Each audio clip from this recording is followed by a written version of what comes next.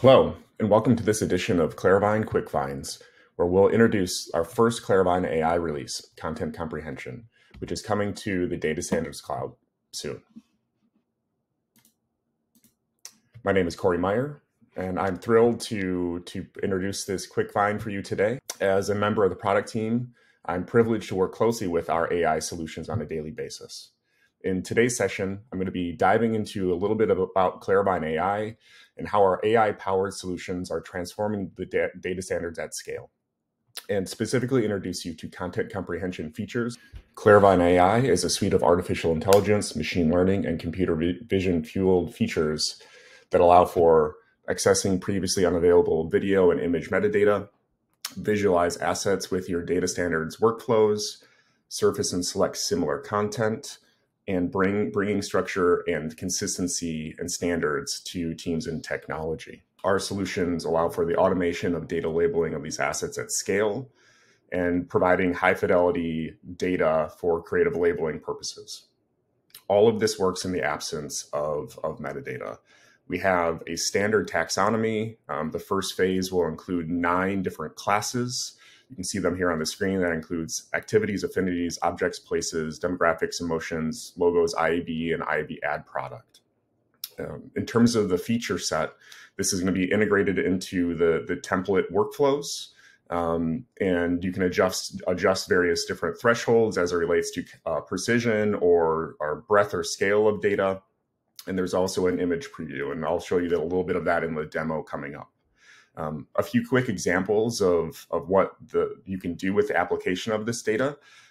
It allows you to control the application of AI-generated metadata within your DAM, the assets within your DAM. It allows for the extraction of a common taxonomy across all of your ad creatives for segmentation and analysis.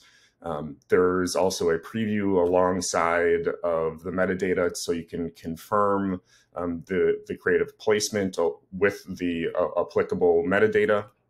And it also allows for you to gain more high quality measurement. So now I'm going to show you a little bit of a demo within the platform of the content comprehension, how you configure a template to get the data to be processed, and then also show you an example of what the output looks like. So when you're in the template view, building a template, the place where you're going to want to see or enable the Claravine AI content classification is in the Define and Governance tab. What's going to be important here is that we add a field that you can tie a creative URL to. So I'll just find a field that we can use. I'm going to add this field, and you're going to see this Enable AI Creative Classification up on top. So we're going to want to go to Enable. And what you're going to see with that inclusion is that there's 2 additional boxes, one for classification of source URL and AI classification title. We at minimum want the source URL because this is what we're going to use and collect to do the processing of the asset. Once that occurred, you can then go in and select which classes you would want included. And then down below, you're going to see some sliders. What this slider does is it sets the level of the score that you associate with the output within your submission. The higher the threshold, the higher the accuracy. The lower the threshold, the larger a breadth of data that will be included. So I'll just pull these back a little bit just for demoing purposes.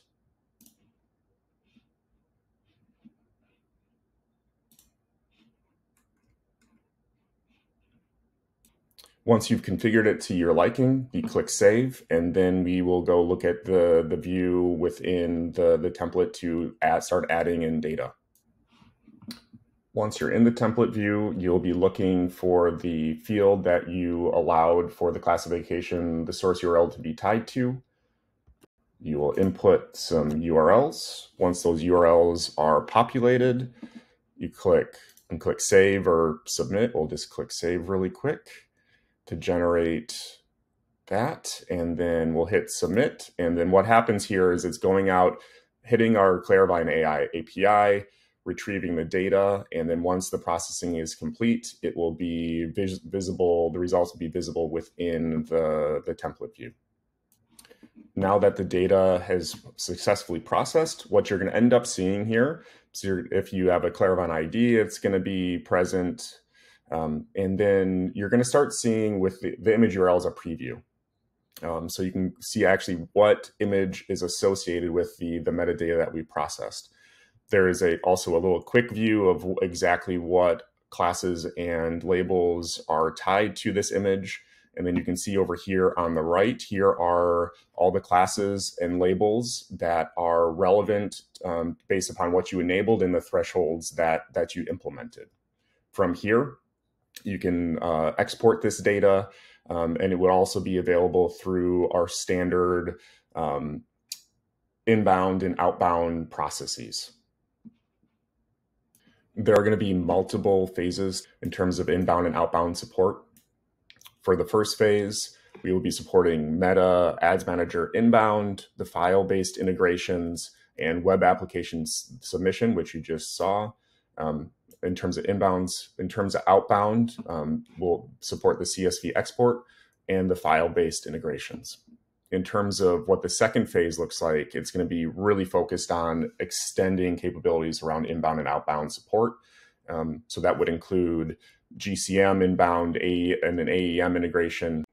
If you found this session to be useful and you're interested in being part of the beta process, here are the next few steps. First, reach out to your Claravine contact, and they can document your interest. If you're unsure who that is, feel free to submit a support ticket. Once we are ready for testing, we'll talk to you a little bit more about use cases and the fit for the beta program.